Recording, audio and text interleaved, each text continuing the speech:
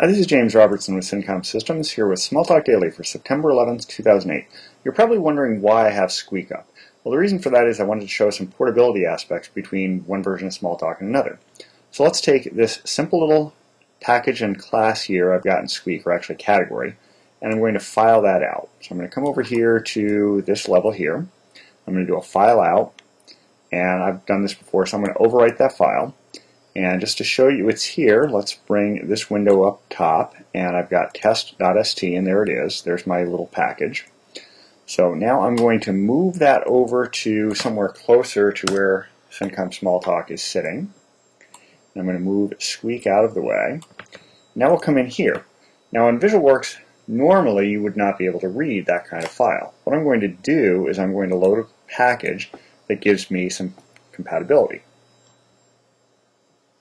So let me bring the parcel manager up, and we'll go down here to compatibility, and you'll notice this package name fileout30. Now it's not named the best way possible, but let's go ahead and load that. And once that's loaded, I am going to go ahead now and bring up a file browser, push that over here, scroll down until I find test.st. There it is. Now let's just do a file in. That completes. Push that out of the way. We'll open up a browser. Now, since coming from Squeak we don't have any package information, it's just going to land here in the none package, so you'd have to reorganize it after you've got it. But here it is. I've got that in there, and just to show you that there's nothing up my sleeve, let's go ahead and do a my class new, do an inspect on it, and sure enough, there it is. Nothing exciting, but I've got it.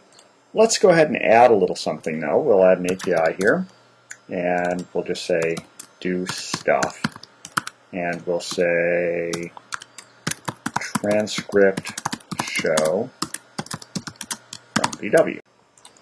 Now we're almost ready to file this out. The one thing we do need to do though is we need to come over here to the settings, and instead of having it go in the normal kind of VisualWorks file out format, we're going to go down here to source and change our file out format to Squeak form, hit apply, hit OK, and this is really the big change that this compatibility parcel adds, is these various formats. So now that we've done that, let's go ahead and file out the class. So we'll file it out as, we'll drop it on top of here, say yes. Now we'll go down to Squeak, and with Squeak we will go ahead and bring up our little file browsing tool.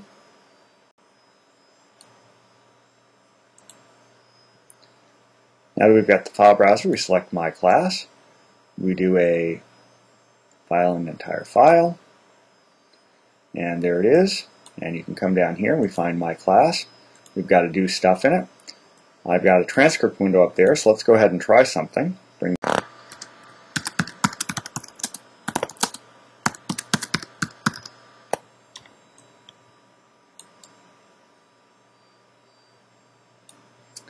And then we get the from VW in the transcript. That's pretty much it for Smalltalk Daily today.